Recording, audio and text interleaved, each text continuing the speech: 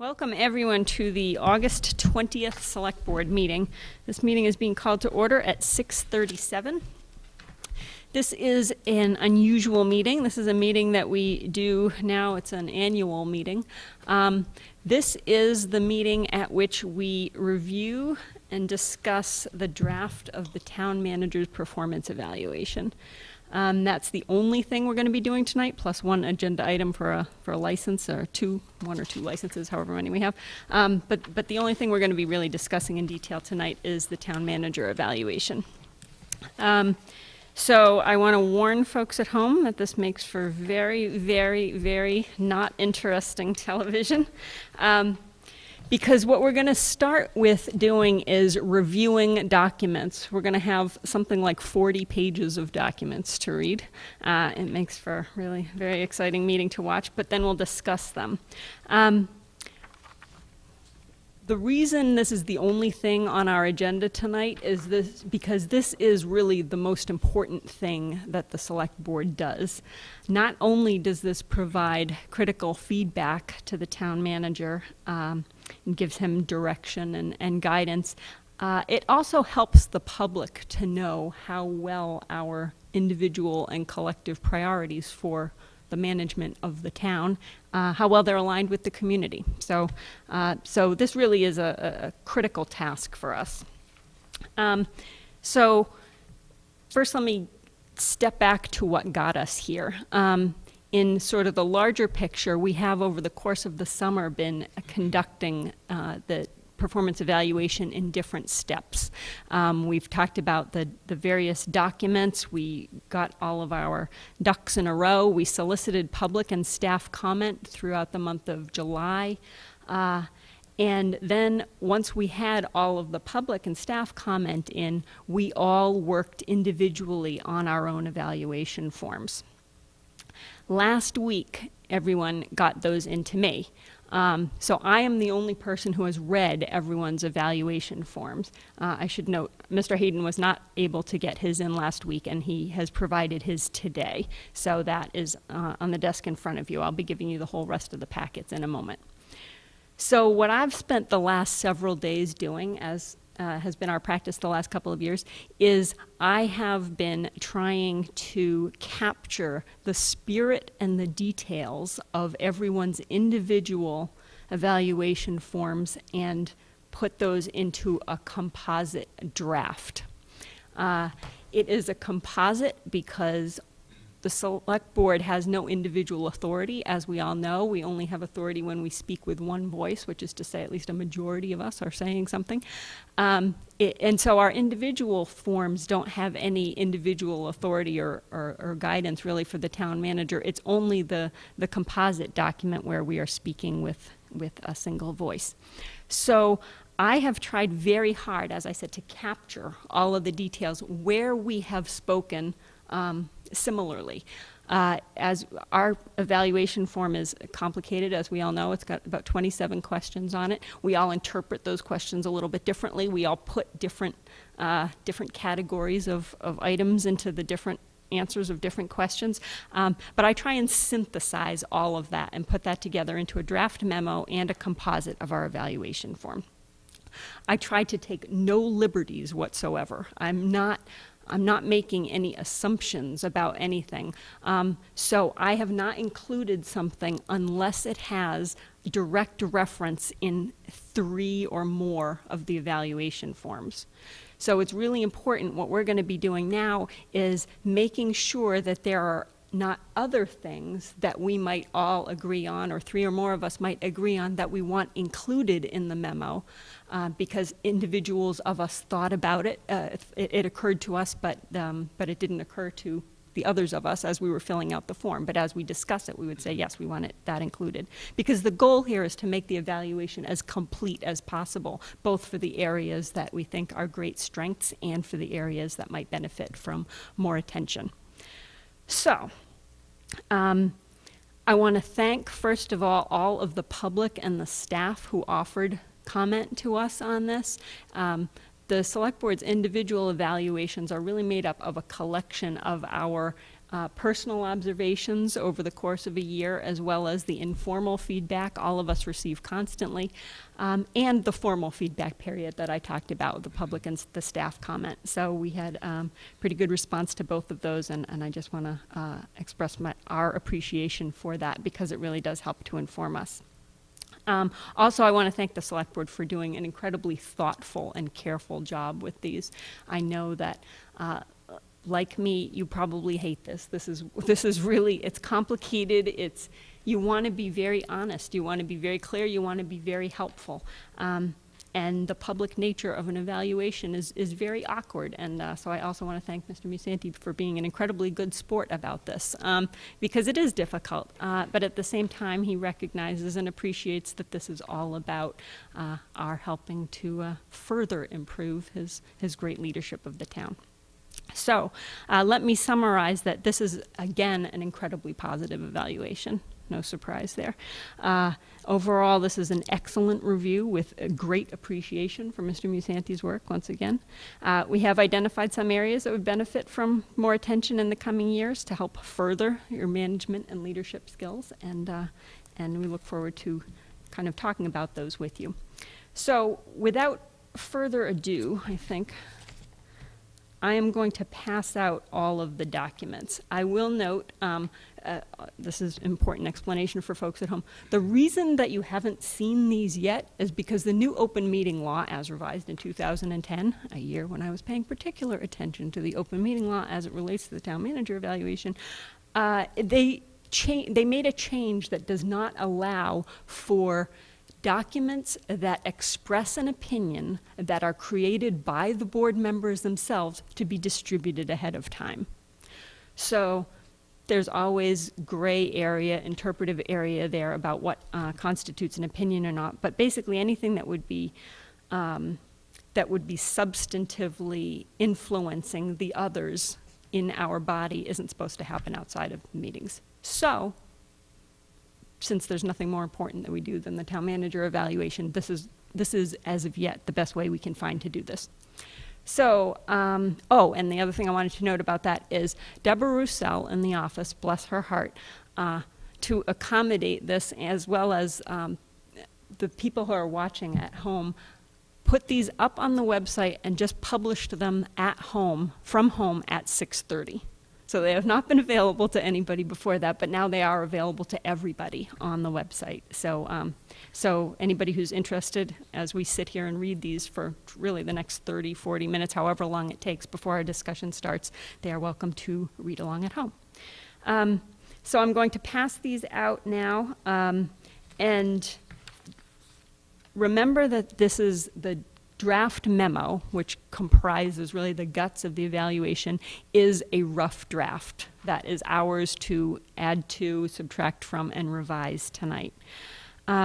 Because the goal here is to make sure that that memo includes everything that we want to include, make notes as you go along. I would suggest that you start with the draft memo, and then you read all of the individual forms. As you go through the forms, if you note anything that you say, wow, that's a great concept, I wish I had included that, I wish that had ended up in the draft memo, make a note of it, or mark it in some way. You're going to have a whole bunch of pages in front of you. It will be difficult to just sort of find later if you don't mark it. Don't ask me how I know this.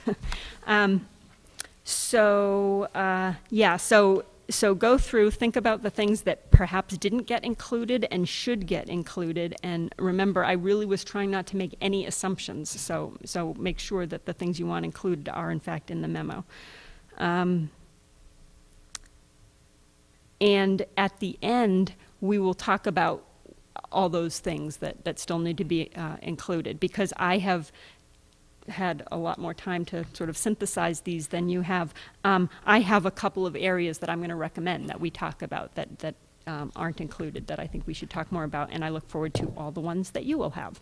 So I'll stop talking now. I will hand these out, and and so Mr. Hayden's you have on your desk right now. Mr. Hayden's, because I didn't receive it until today, it is not included in either the numerical or sort of the spiritual draft of this memo so far. I have read it just quickly. It doesn't deviate significantly from many things. It will not be difficult to incorporate those answers into the memo. So where the memo says, you know, it involves 4 of the 5 select board members' responses, I can change all that to 5, and I can redo the numerical percentages on the composite form. Okay. So I've got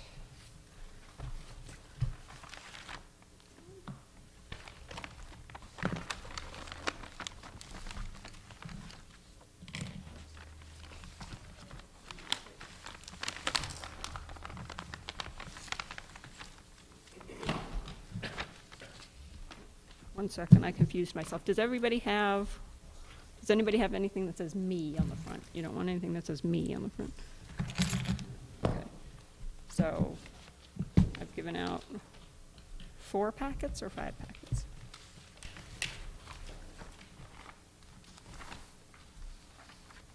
Up already. Everybody has the packets with everybody? This is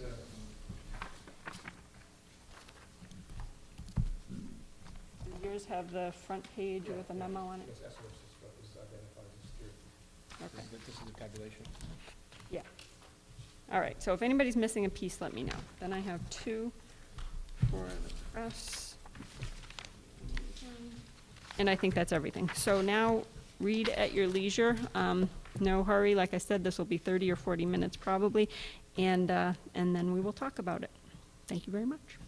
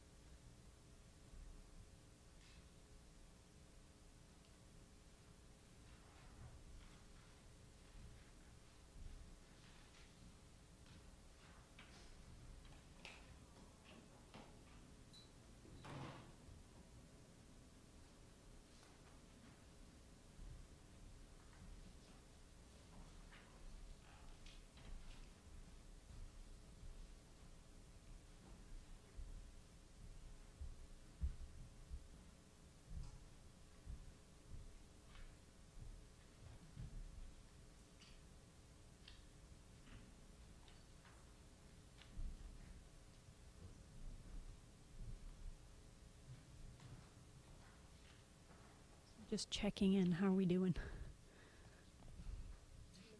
2 minutes, you got it.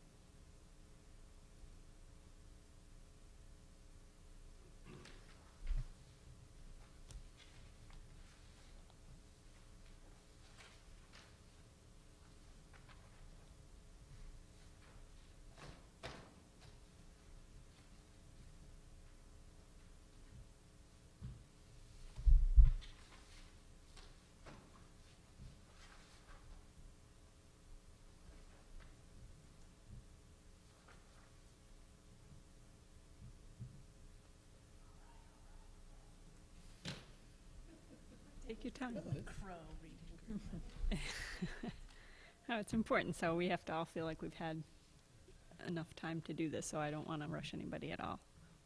Would you like a few more minutes? Okay. Years ago, when they made the John Grisham book, The Firm, into a movie, I always remember the movie review talked about furious photocopying. And that's what this meeting feels like. Furious memo reading.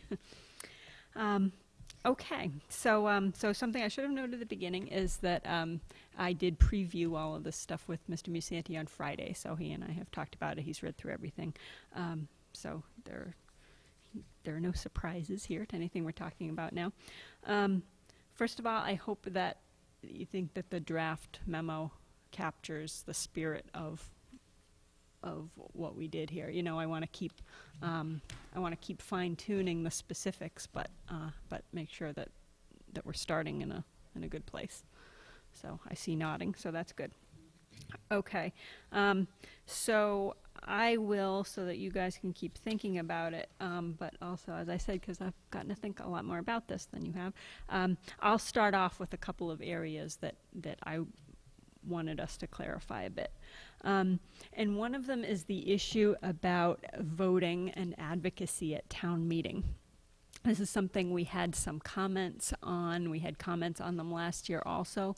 Last year we came out very strongly in support of Mr. Musanti voting and speaking, advocating for his positions at town meeting, because we thought that was important. This year that was noted on a couple of forms, but it wasn't noted on a majority of them. So again, I want to clarify, all of them noted his right, his undisputed right to vote and to speak at town meeting.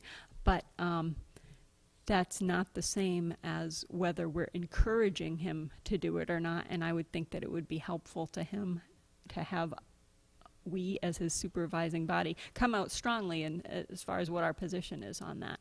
So again, we did come out strongly for that last time. So I'd like some comments from folks about that. Ms. Brewer, please speak into your mic. I made it quite clear in my comments on my form that, you know, if people don't like it, we should change the Amherst Town Government Act, because that is how it is. And I'm fully in support, and I liked that you included that statement here. I think, if anything, what might need some clarification is not whether or not we support his right under the Town Government Act to do so, and not whether or not we support his right to advocate for his positions. I think some other things kind of muddied the water that caused people to then call the whole thing into question, and based on the comments that we got both throughout the past year and also in the from individuals.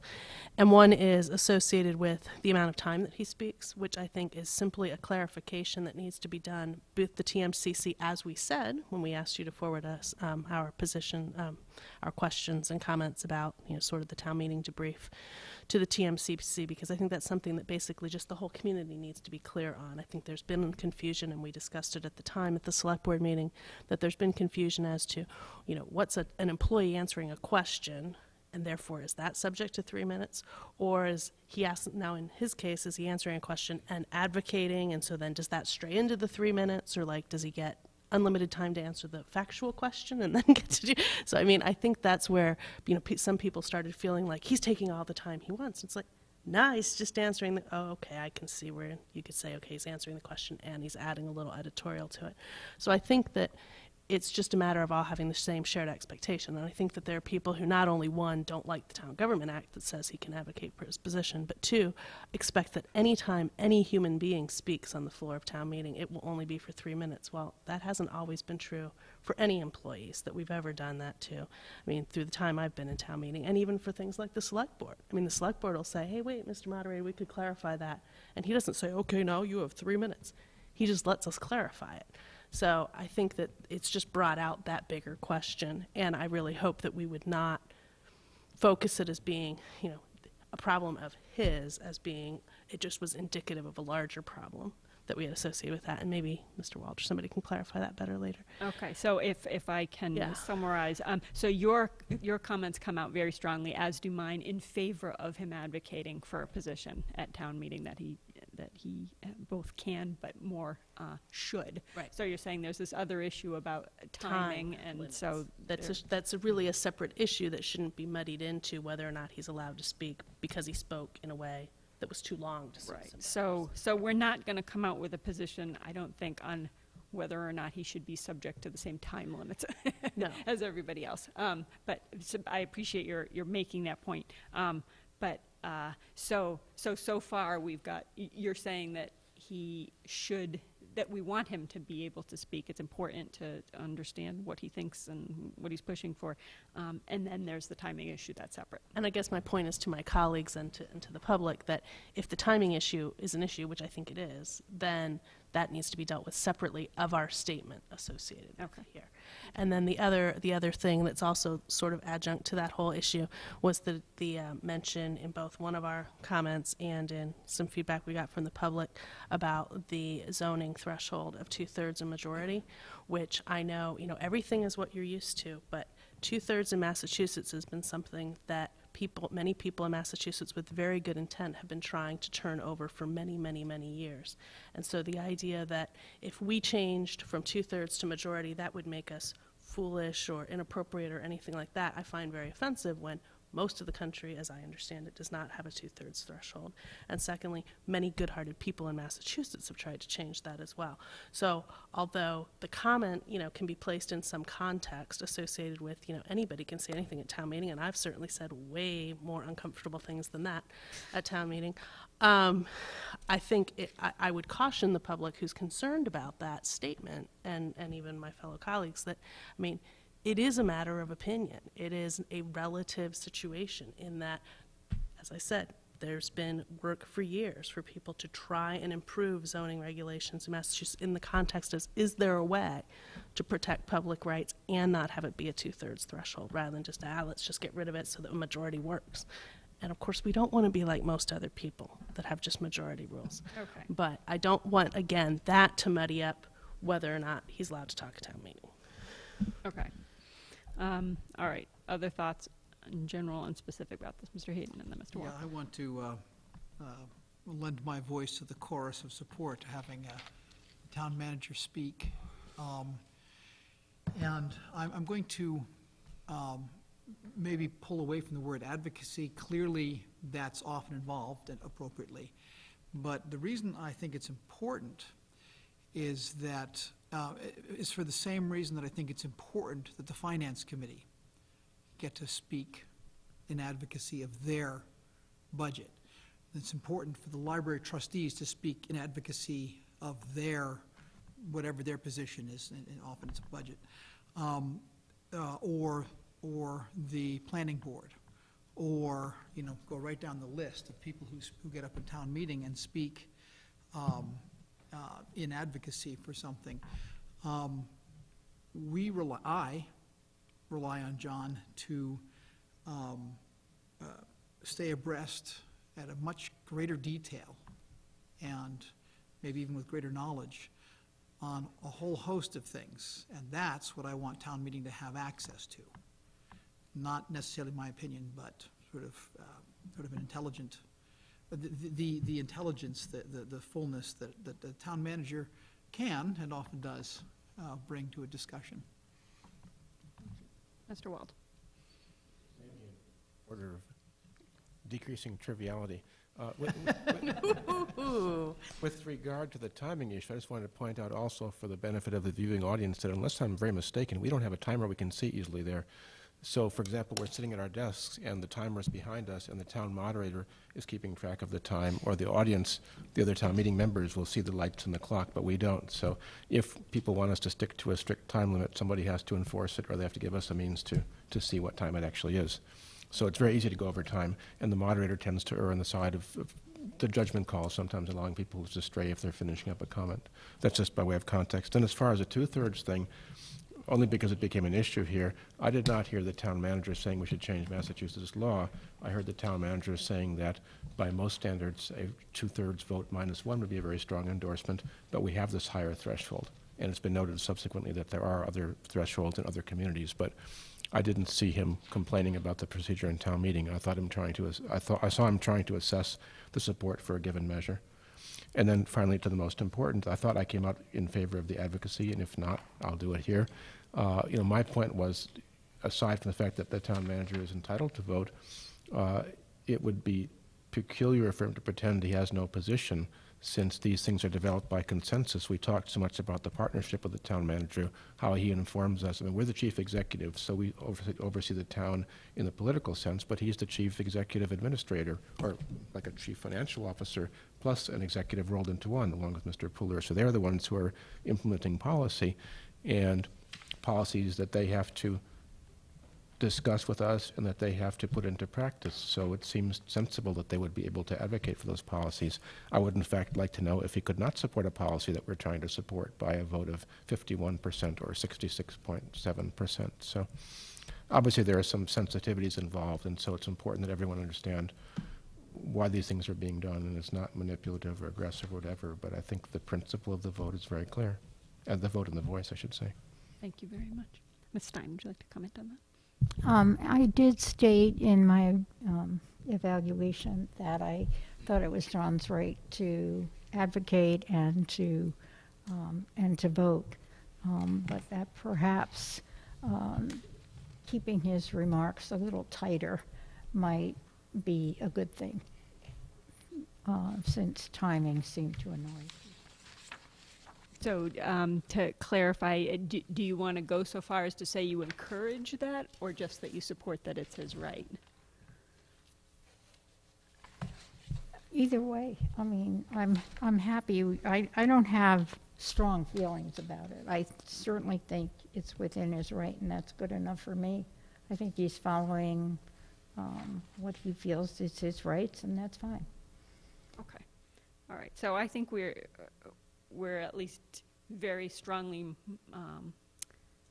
majority in favor of not just supporting but encouraging. Like we don't want you to stop voting or advocating. And so Ms. Stein is saying she doesn't feel quite as strongly as that, but it's Yeah. full support for sure, and very strong encouragement. Okay. I certainly don't feel he should stop doing it. Good. Okay, I think we're all on the same page there. Okay. I don't want to get sidetracked then, so I can reference the timing issue as a problem. The zoning issue, I personally agree 100% with Mr. Wild's interpretation of what happened there, and that it was misunderstood by some. So I don't think he was advocating. I don't want to be speaking here, but I also don't want to get sidetracked in that word zoning issue. You want to comment? You let him speak as a town meeting. Well, first on the detail of that particular point, the point I was trying to express, perhaps not as effectively as I could have, was that there was very strong support within town meeting for the zoning measures. That was not meant to say that I was suggesting that the rules be changed.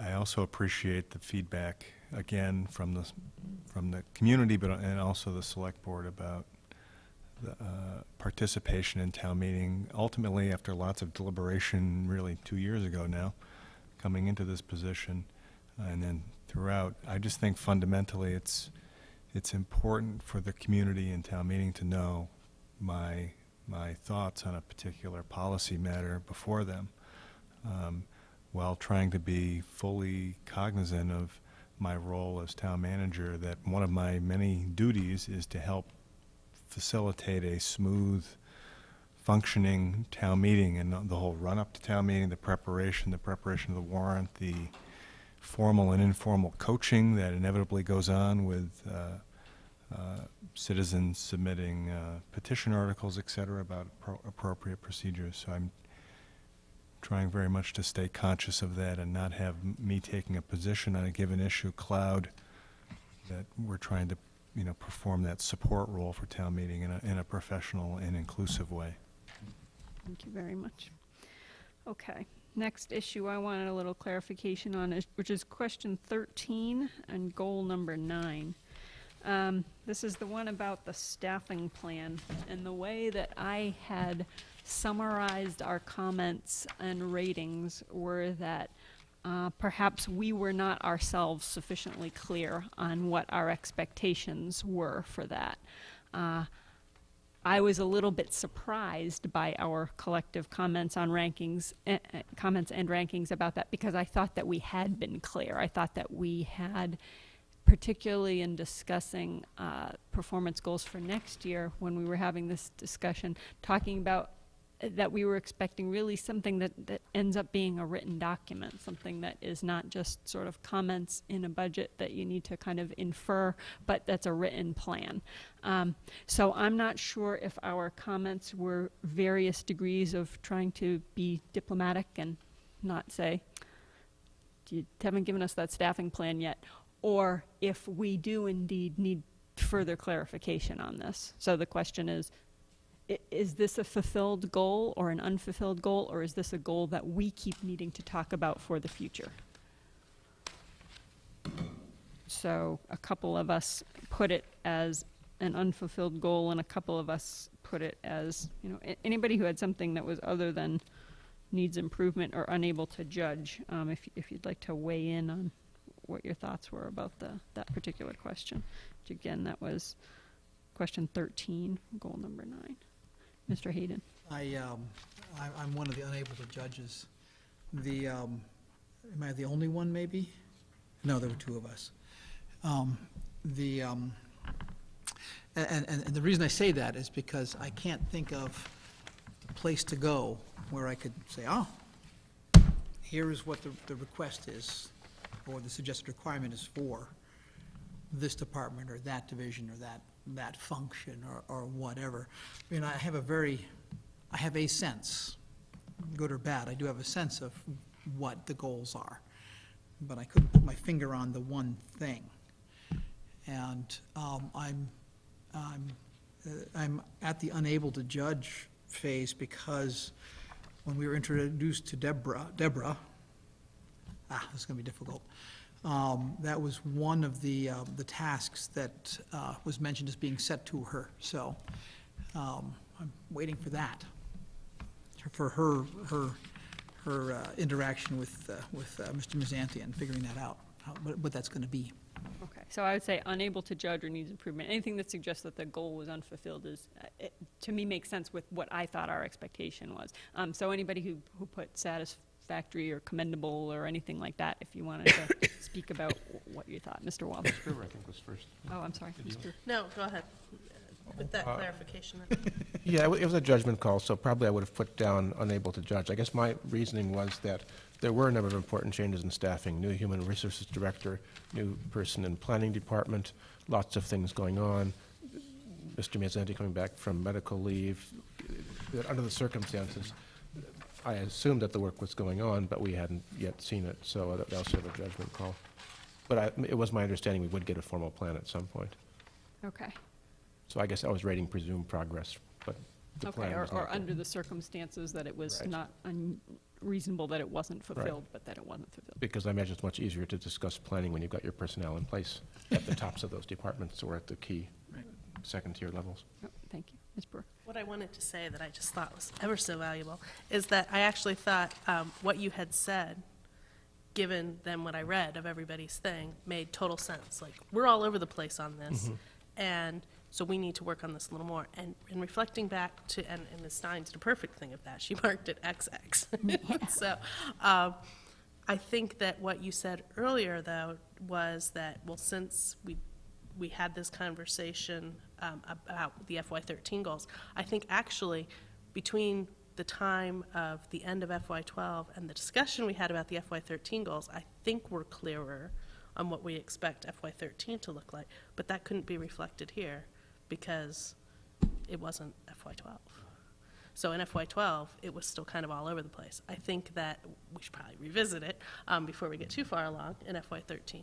But I think we now all better understand, having had that conversation associated with goals, and having looked at this and see where we all end up, what we all think that means. And we can obviously have a separate conversation, maybe as a very short agenda item at some point. What was it you meant about that again? Our notes indicate that, so that we will be able to effectively look at that next year. But I think that for FY12, although it was very clear to some of us what we thought it wasn't very clear to all of us. Okay. And so this is reflecting those moments in time. Okay, so we're pretty good with the fact that how it's presented. It's Thought you captured it. we haven't fully worked it out. So okay, so did you have any other comment about No, that? I think Alyssa explained my point of view. I thought the hires had been great, and the fact is we haven't seen a plan with cost estimates, et cetera. Okay. Okay, all right, so I think I might be able to tweak that just a tad more, but that we've got the concept and the spirit of that. Okay, next one.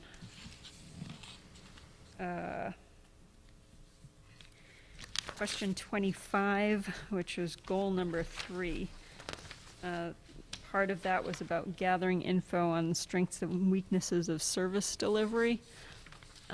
This is one that has been on there for a couple of years, and last year we specifically noted it as one of the areas that needed some improvement.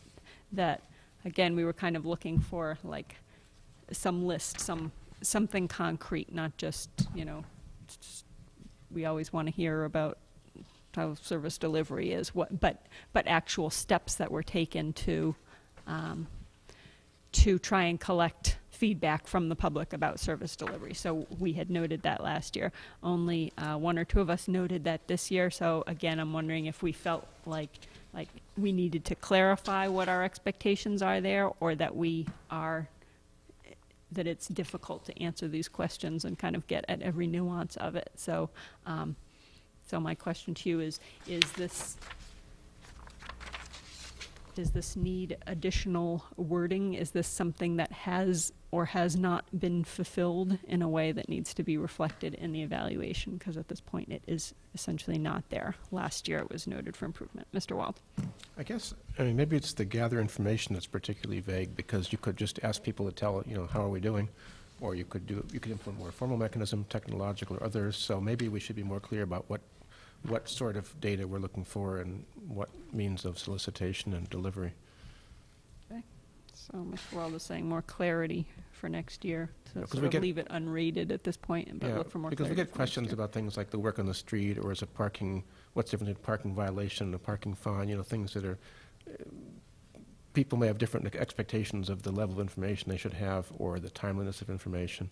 So, I mean, the first thing I think we can do is to clarify what we think we should be doing in giving information to the public and making the public aware of the means that we have for putting things out and getting feedback back from them. But I think in particular, the feedback is, we could make clear what we want there. Okay. Others? Mr. Hayden? Yeah, and maybe part of that clarity, I mean, a lot of reports, cross our desk, and they're often not somehow or other cohesive with this one goal. We saw the paving report, and okay, that went off. And several months earlier, we had a little report on the number of potholes, the number of yards of asphalt that had been used in potholes that month or the 2 months beforehand. I can't remember the exact date. And sometime before that, there was a streetlight survey. So all of these little bits and pieces. I can't help but to notice that this month's edition of the Pioneer Institute's Guide to Successful Municipal Governments includes a whole chapter on how that data is collected and what pieces of that are valuable to clump together. So that is a tough one, and there is a lot that goes on, and so I'm looking forward to the resolving the challenge of making that accessible.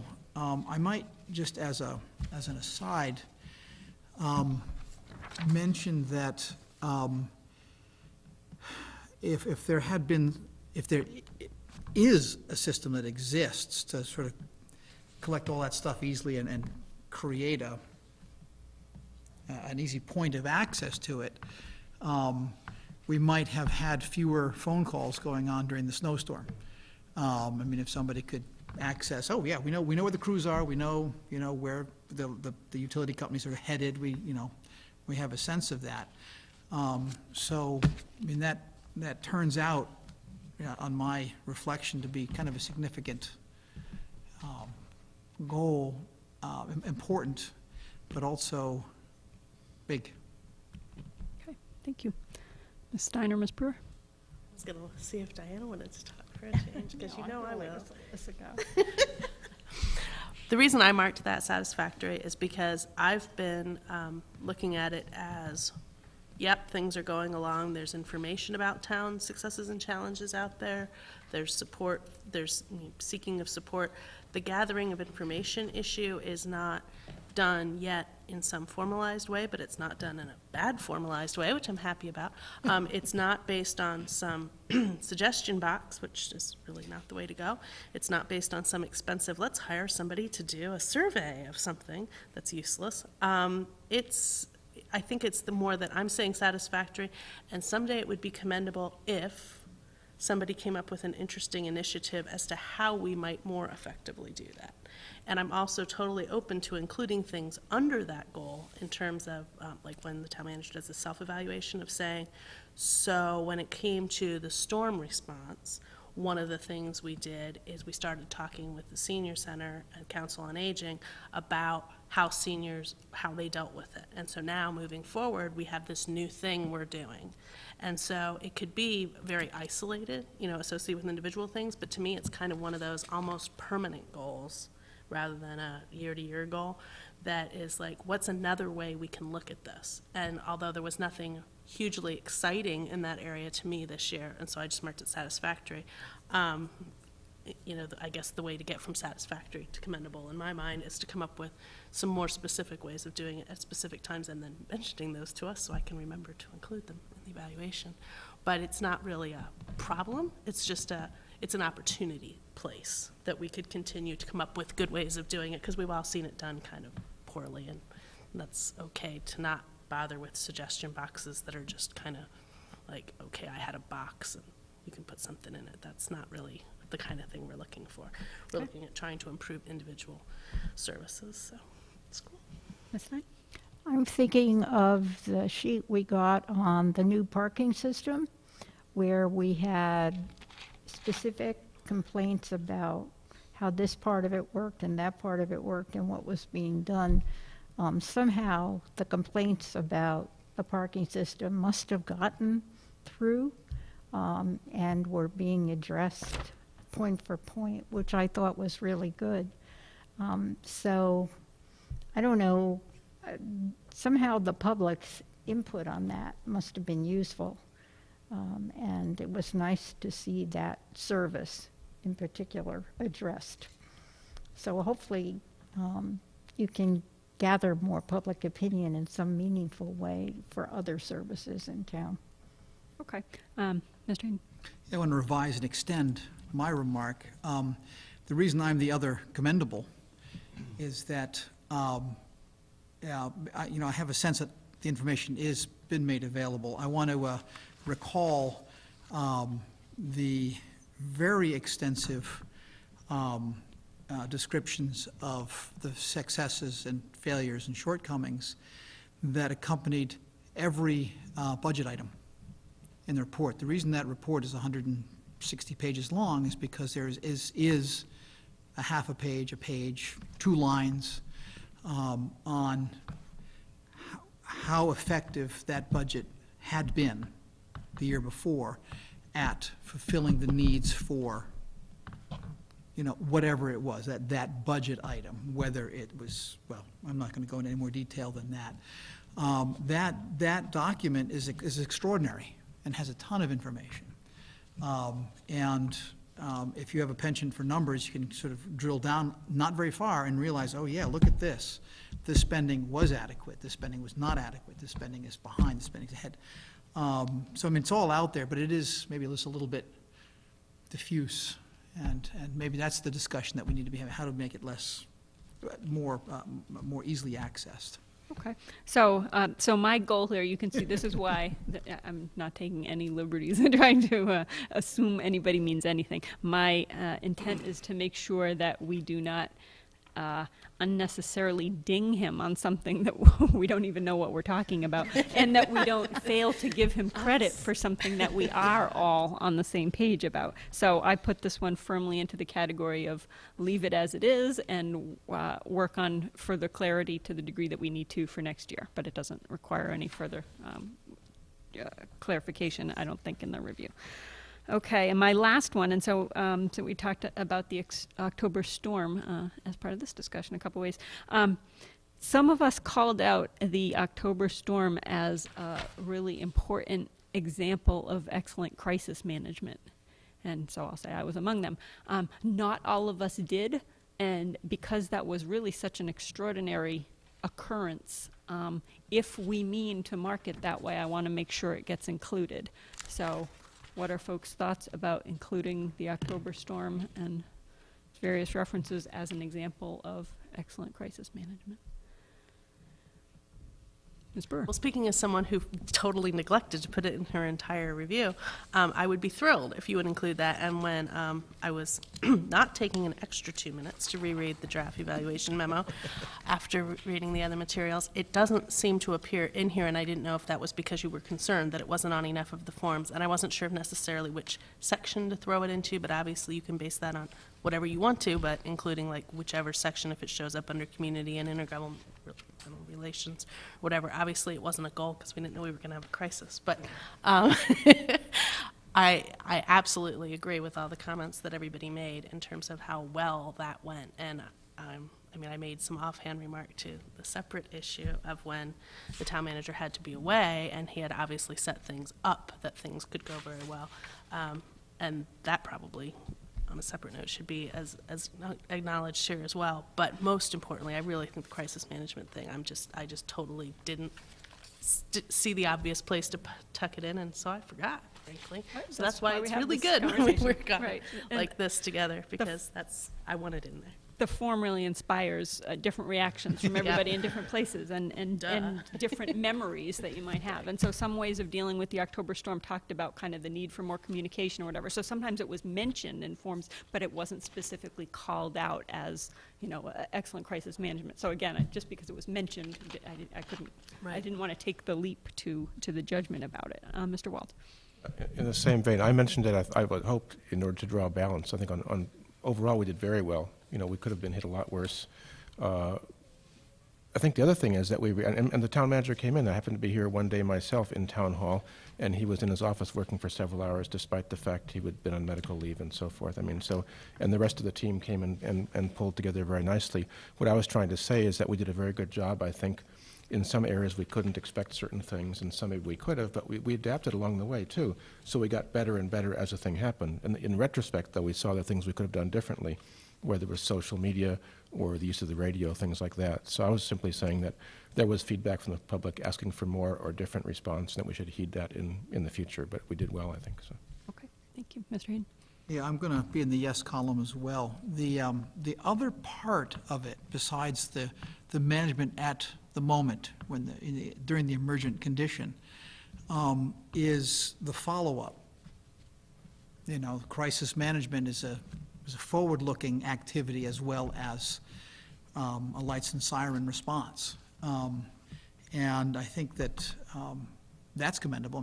Clearly we've spent a lot of thought, a lot of effort put into mitigating, and unfortunately, it's always the last emergency that we're preparing for. Who knows what's coming? But if our ability to learn and think on our feet for this time is any indication, I think we're doing okay. Thank you. Ms. Stein? I have it in my report. Oh, good. Okay. All right, so we're good. So we'll include it. Okay, good. Yes. And someone, maybe Ms. Brewer, just mentioned about how well things went in Mr. Musanti's absence, which is not currently included in Is he there. gone? When was he gone? Yeah, exactly. Okay, so that will be added also. Which almost sounds like, we didn't even notice he was gone. No, that's not what we were trying to say. Yes, some cleverly worded mention of that would be helpful. Okay, so that's the end of the things that I teased out and wanted to make sure we include. So now we will just go around the table and see what other folks want to include. So again, this is things that got mentioned in individual reports that you think weren't either included or fully captured in the draft, or essentially to advocate for things that maybe you were the only person who wrote it, but you want to try and get us to agree to include it. So we can start anywhere. Ms. Stein, would you like to start? Sure. I am not going to sing a lot. I have a lot of specific little details in my report, but I don't think any of them need to be advocated for inclusion in the overall summary, because Mr. Musanti will see what I wrote, and I think he knows probably where I'm coming from on a couple of issues, and that's good enough for me. I think you have captured very well in this document the major areas, and that satisfies me. Okay, thank you. Ms. Brewer? I have two things. One is hopefully very easy, and one is more complex. The very easy one is in the draft evaluation memo. If which I hate to bring up even like a comma or something in this thing, because you worked so hard on all this. When we talk about the solar project in small letters, could we, for history's sake, since it's our first, but not certainly our last, refer to it as something more formal the first time we mention it, probably under right here.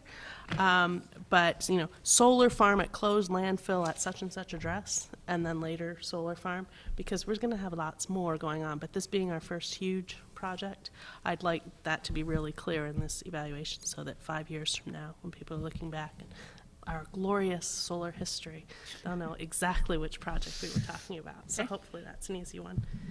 And the more complicated one is, and I was just so excited that you decided not to touch on this one.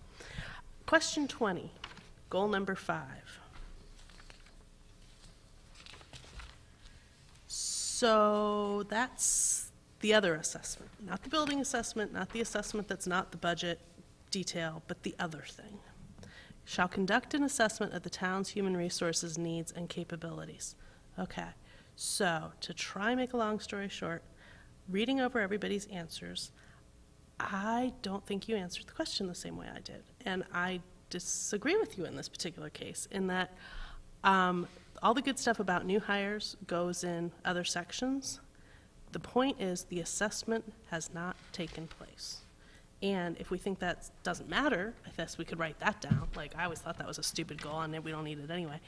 But to me, although of course we aren't there yet because we just got a new HR director, the assessment still needs to take place. We don't have any idea how well we're recruiting, hiring, retaining, and supporting town staff in terms of our alignment with best practices.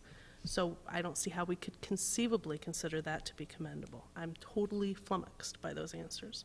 So I see the comments that support the great hires and great progress and the sensitivity issue, which I think was also important that I didn't bother to mention on mine for whatever reason. I think those were all really good. I just think that the answers don't support the rating on 20, which is goal number 5, which I marked as needs improvement. And I think either needs improvement or unable to judge are much more accurate answers than anything else for that goal because of the specificity of that goal. So there's my thing. Anyone want to comment?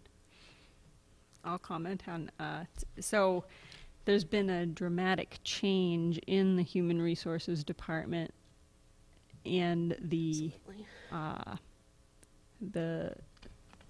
goals and vision for it. I wouldn't want to have that go unappreciated.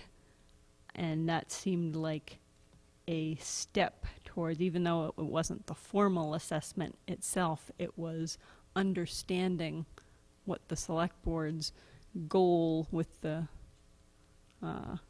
intention with the goal was. So I was happy. In fact, it was funny because when we talked about the goals for next year, I said, we don't need this one anymore, right? Like, because human resources, and everybody said, no, we still need it because we still want the assessment. I said, okay.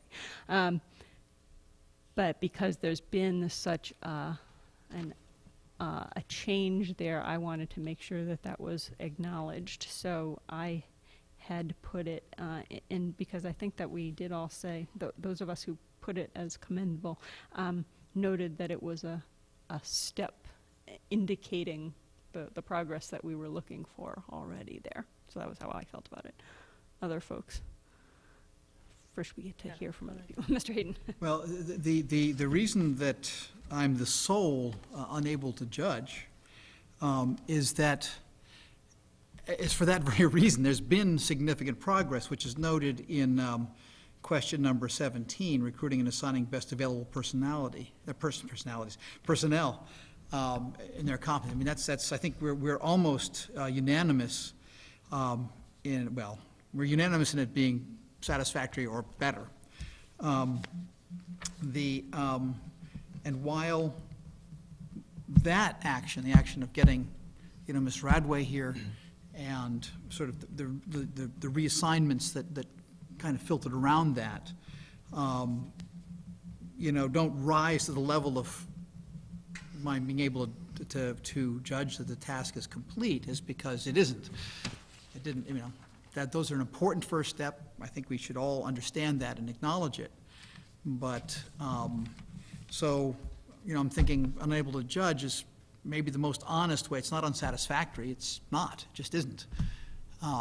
Beyond, and I do think this is important to be said, beyond the observation that it is happening sort of at an informal level. Things are beginning to, you know, staffing is beginning to be, is much, I think, much better understood that what's needed, who's needed, what skill set, what tools are needed in each spot is much, recently is much better understood than when I first joined the select board. Thank you. Mr. Wald? I think you adequately expressed the reasons for my commendable rating there. Having heard Ms. Brewer, I can, in several cases I put down it was a judgment call and I could go either way. And having heard Ms. Brewer's comments, I can see why I might have gone more toward the middle than to the commendable. But I think all of us are trying to capture that positive change that had taken place there. I also think that's what's useful about the process. You know, when you have a kind of disjunction or contrast in responses, that's an opportunity. You know, as you said, the individual responses aren't the evaluation, it's a collective conversation. So to me, this has worked, the process has worked well. There were a bunch of commendables. There was Ms. Brewer's needs improvement. We're having a conversation about it now, and the pros will capture things in a way this little simple checkoff grid can't. So I'm satisfied with a description along the lines of the conversation we're having. Okay. Again, clarifying things for next year's goal in the process. Ms. Stein? I did say that this is a good step forward, my exact words, the hire of the new human, of Ms. Radway. I also mentioned the fact that Mr. Musanti is gathering data on staff salaries across a bigger universe so that people in town can see how they compare. And I think that this is another important step that will help with some of the complaints that we've had about salary, compensation, and other human resource issues. So. Okay, so I think that what I'm hearing is that basically we're all comfortable with the rating that we put. But rather than calling it out as that rating, I can talk about, as I did for another one, saying how kind of the ratings were all over the place. I could say the reasonings were all over the place, but you know, there's agreement that this is not yet fulfilled, but is still pending. But that we appreciate all the positive signs in relation to the human resources development or whatever. But I just won't. I won't emphasize what the current rating is, because the rating, as we're saying, is not fully capturing what we want to express as the status of the fulfillment of that goal. Ms. Stein? I was thinking that you might want to say something like, we are at a great place. We have really moved forward, and that next year we will be able to have a more complete evaluation, or whatever the phraseology was here, assessment. But we have moved significantly forward this year. Do you think that's kind of capturing what I said, is kind of capturing what you're looking for a change? Close. The reason I'm concerned about that, and I really don't think we're talking about different things at all. What we're talking about, the difference between, which you've just addressed and what you said, is we could not, as things stood, have a goal that said HR assessment is 75% commendable, because the HR assessment's not done. So you can't do a commendable on something that doesn't exist.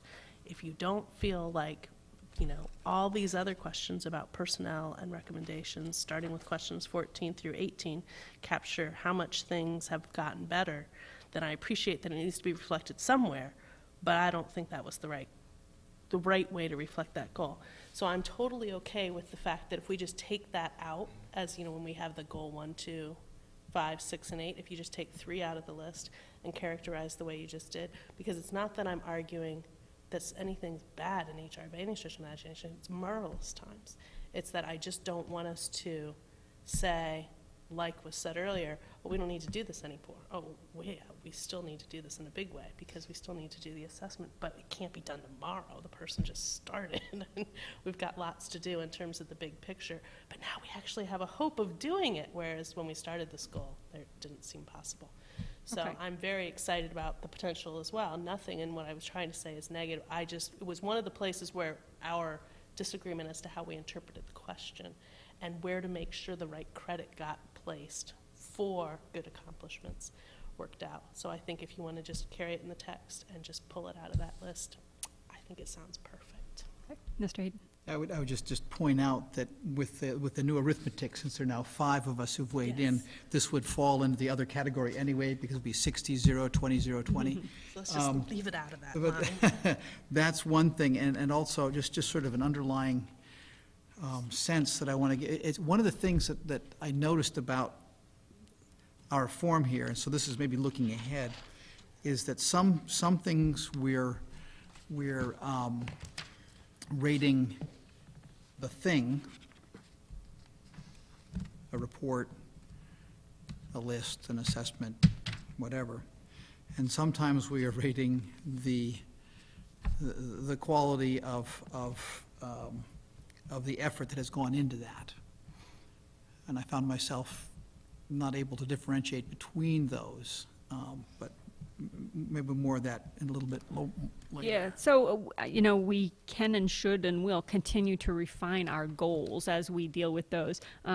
I said this when we talked about the forms, as we were reviewing and approving the forms to use this year, that actually, because of how this works, I don't think that we should obsess too much on any particular question within the form, because what it does is it makes for a very broad, or what's the right analogy, a very, it becomes a funnel that widely captures through the different questions, through the different interpretations. It captures and teases out lots of different things that we think about. So I'll tell you that from what I have to do with this, it makes it very difficult. I can't just look at, you know, number 14 and say, yep, nobody said X, Y, or Z in number 14. Well, because some of us might have said it in 13 or 12 or 14, you know, so. Exactly, we said it different places. Exactly, but it is still all being captured by the form. So that's why the performance goals are a different matter. We should be extremely clear with what our intentions are for the performance goals as we keep going forward with them. But in general, on the form, whether some of us captured one feeling in line 12 and another in 18, I don't think that matters as long as it was captured. Mr. Hayden. Which brings me to a general comment on the questionnaires that we received back. I just wanted to reiterate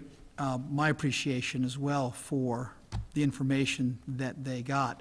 And I want to be doubly thankful for the comments when actual comments were written down, sort of for the same reason that you can assimilate and figure out what the answer is. When the comments are written down, that helped me understand better everything else around it. Okay. Ms. Brewer, were you done with things you wanted to have included or changed, or do you have any more? Yes. Mr. Hayden, anything you wanted? I just wanted to give as an example my dilemma about, you know, the effort versus the outcome. Under economic development, for instance, you know, it's one question, and I put 4 check marks into it, 2 of one and 2 of the other, and I'm going to enjoy how the arithmetic on that works out. I see some odd percentages, so I think you've got a system pretty well established. But the thing that I understood as I contemplated that question is that part of the success of particularly this goal involves much broader market forces than we can expect Mr. Mazzanti, even in his godlike aura, to be able to control. So I realized, oh, geez, you know, we don't have a new multi-million-dollar taxable asset in town. Is that his fault? Even though clearly we've tasked him with developing that. I don't think so. So are you looking to have a change with anything that's in the memo No, about not, that? not this year. I think that what I'm trying to lay the groundwork for is your understanding of why I marked it the way I did. So when you make your comments, you can have that to assimilate. Okay. But also to prompt my colleagues as we have our discussion about the 2014 goals, we might have a little thinking about that as well. Okay. And since you mentioned the dividing up and the math that's involved, so some of us give one answer to every question, and some of us give multiple answers to every question, and some of them are multi-part questions. So that makes perfect sense. And we're all going to approach this differently. So what I've done is, when there were 4 sets of responses, then each of us were worth 25% in that. And if somebody divided up their answer, that was also divided up as well. So I think that was well captured in the composite, if you look at the Yes, composite form. I So, agree. So feel free to do that. It's a perfectly fine way to do it. We should all react to the form however we do, and then it's just kind of, Yeah. my problem. I think it's capture clear, it, and but- now that all of us have weighed in, a 4-part answer now is 5 points Makes the each. math It makes it so easy. Okay. The 6.5% stuff. All right. So anything else you wanted to change, make sure No. got included or nuanced in the memo? Thank you. Okay, Mr. Waltz? I think you captured everything very well, especially given the complexity of the form and our responses. The only slight question I had is about evaluation process information, because again, here there are 5 of us who spend our time doing this every 2 weeks or sometimes every week, and we have conversations and we're discussing the results. In the case of other things, we have mostly prose letters from the public, under 3 dozen, and about the same number, even fewer, from town staff, barely 10%. And so I think it's useful that you indicate here that low response level and the maybe difficulty of interpreting some of those responses, because it's hard to know how to react. And Ms. Brewer, I think, made a very good comment in her final remarks about maybe the need for better forms or better feedback mechanisms, because clearly there's a kind of a disjuncture between generally very strong staff satisfaction and a pocket of less satisfied opinion, but it's very hard for us to assess at this distance. Indeed. Okay. So you're not looking for any particular change about that? I just wasn't sure whether you're going to, if the evaluation process information is really going to become part of the report, or is that background? Everything that you see there is the draft memo. So Okay, are so you that is going looking- to stay. Yeah. So you want that in there? You want it different, or? No, I think it's useful to have it there. Okay. Okay. It was just, it said agreed upon during discussion, so I was going to make sure the numbers stayed in there. Okay. Yep. All right. So then I think that's everything, unless people have thought of new things. I started with you, right? I'm not leaving you off. Okay. So everybody has gotten to comment on things that they want to add to, subtract from, revise in the memo. Okay. I think that I can capture all of these things. We're counting on you. Again, thank you very much for approaching this so thoughtfully and so carefully. And the reason this is so difficult for us to do is because we put so much effort into it. It is an inexact science. In the memo, I say it's more than art than science, and it surely is. It's very important. We're doing better with it all the time, and I feel very good about the final result that we get from it. And again, for folks who are watching at home, what we were talking about, what we spent the majority of the night talking about, was making sure we got things included or not included. You might get a misimpression that this was about problems, when in fact that the evaluation itself is overwhelmingly positive. The select board, the community, and staff are all extremely supportive of Mr. Musanti, appreciative of his tremendous work on behalf of Amherst, and this is a good opportunity to be able to tell you that and how much we value it. So, thank you very much. Before we finish this part of everything, is there anything that you would like to comment on, or ask questions about, or clarify?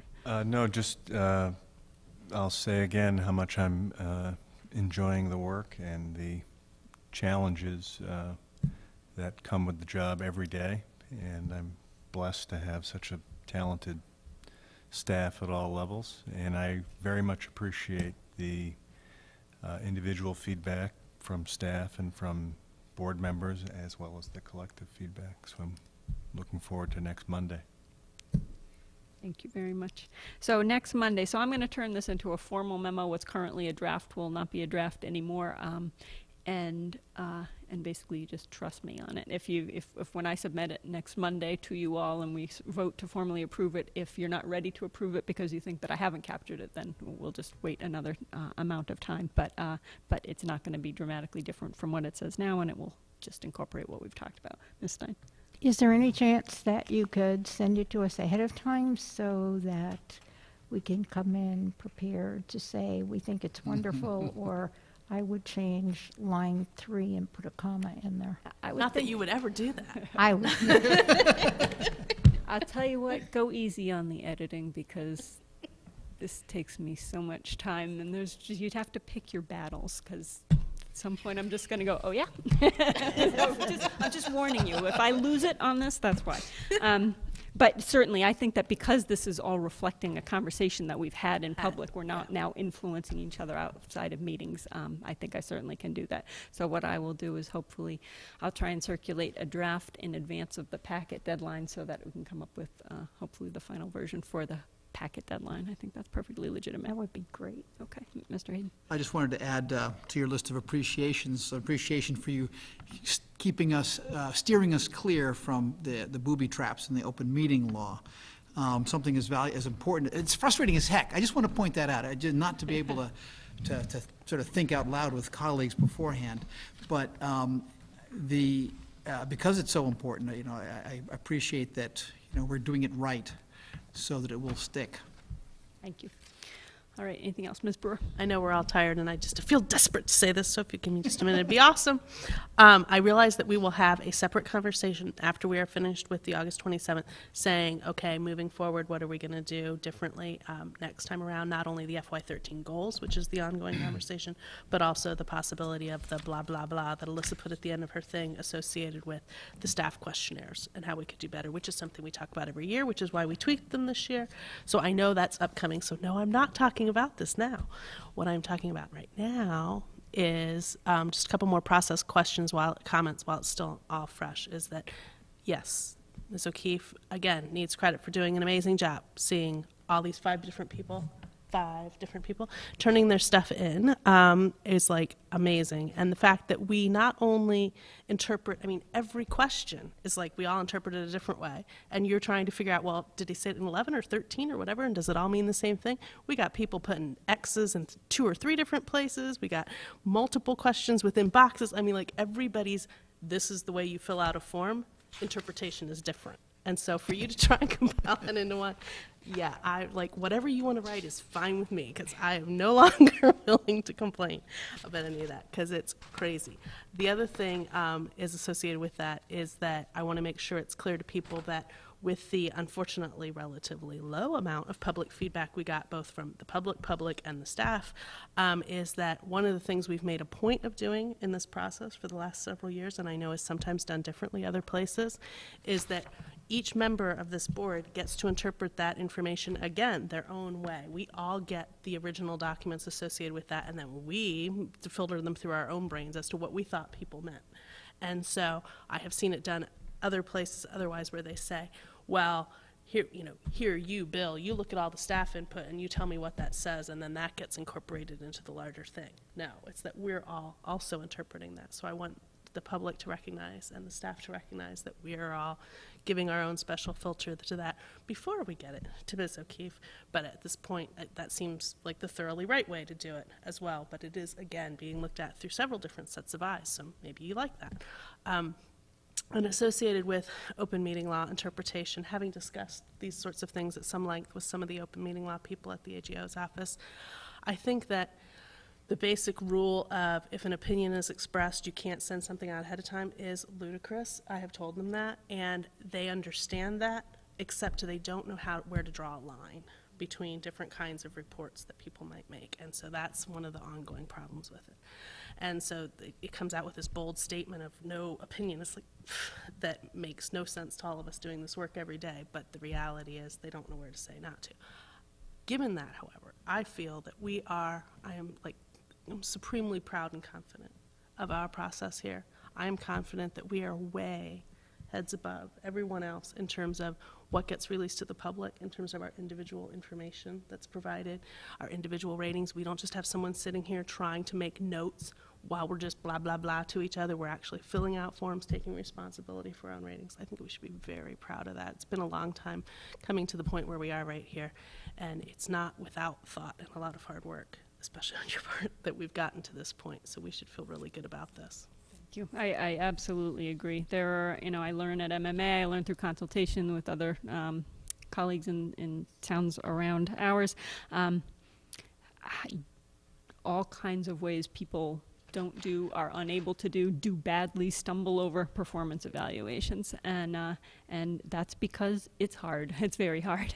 but I, as Ms. Brewer said, I think we're doing a truly excellent job with it. Again, I think we're so thoughtful and careful in it, and I think that the transparency and accountability of the process is just critical, and I'm really proud of where we are with that. So, thank you all very much. Okay, so then the other thing we need to do is we need to make a motion, and then I want to do a quick calendar preview, and then we can leave. Ms. Stein. I move that the Select Board approve a special wine and malt license for Hurricane Boosters for service at a golf outing/dinner to be held on the grounds of the Hickory Ridge Golf Club, Monday, August 27, 2012, from 12:30 p.m. to 8 p.m., Karen Dunn, manager? Okay. Mr. Hayden. I don't know what it's just kind of tacked on there. Let's see if we can figure it out. Applicant. No, second. Applicant. Yeah. Yeah, golf Applicant. committee chair. I guess it, Yeah. All right, Mr. Hayden has seconded it. Further discussion, Mr. Hayden. Just a very quick appreciation for, this is boosting a high school organization, so it's possible there'll be high schoolers around. I really appreciate the controls that were described to us as far as making sure people who may or are allowed to access the alcohol will have access, and those who aren't will not.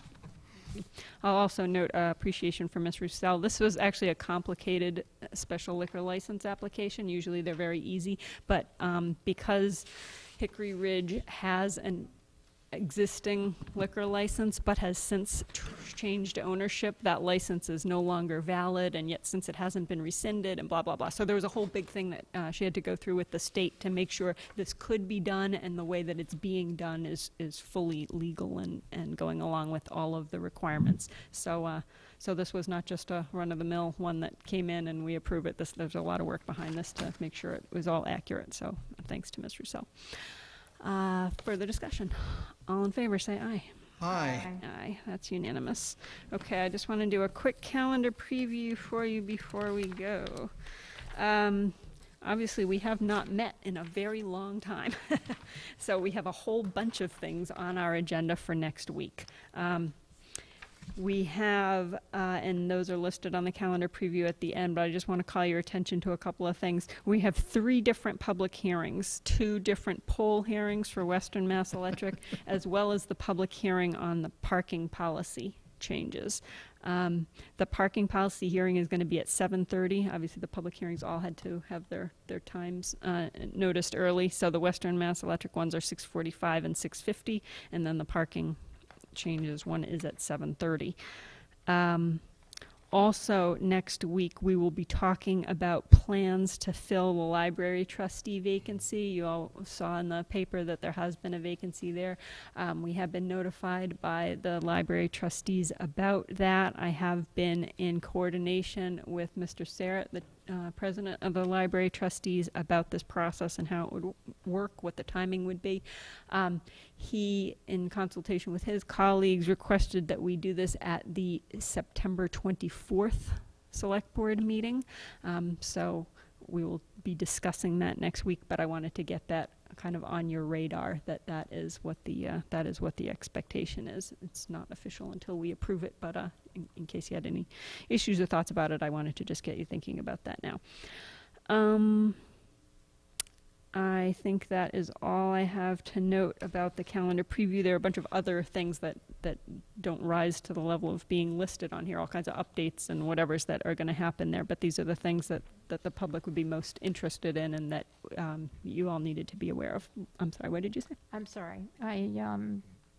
There will be 3 committee appointments. We need to fill a committee for complicated reasons for La Paz. Yeah, I'm sure there will be a bunch of other things that don't quite make being listed on this section of the agenda ahead of time. But plan for basically a busy, long meeting next time, and then we won't meet again until after Labor Day. Mr. Hayden. How confident are we that the Western Mass Electric will be ready for the Sunderland Road hearing? I believe that all of their stuff is all set. It all went out. The mailings happened on Friday. So they were already set with all of their arrangements. It was a question of whether they could get the coordination through their home office and the Verizon office in order to get the abutter notifications sent out in time, and that did happen. Good. So, yeah, that looks good. Particularly anxious for that one to succeed. Yes. Okay. Any questions about anything on the calendar preview? All right, then, Mr. Hayden. I would move to adjourn. Without objection, this meeting adjourns at 8:47. Thank you very much. It's gonna take